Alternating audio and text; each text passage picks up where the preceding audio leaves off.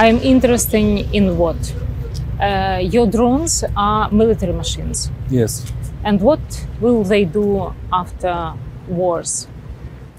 So, unmanned systems, that they are most widely used in military warfare arenas, but actually unmanned systems are not only assets of wartime. In peacetime as well, you use them heavily.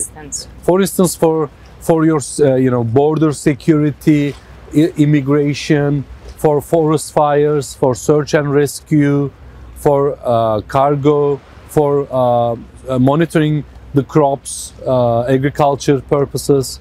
There is a wide use of... Are they already able to make something with fires? Because we do know that in Antalya there are so often fires. Yes, in the last 3 years, every summer starting from May till to October, our drones, Bayraktar TB2s are flying.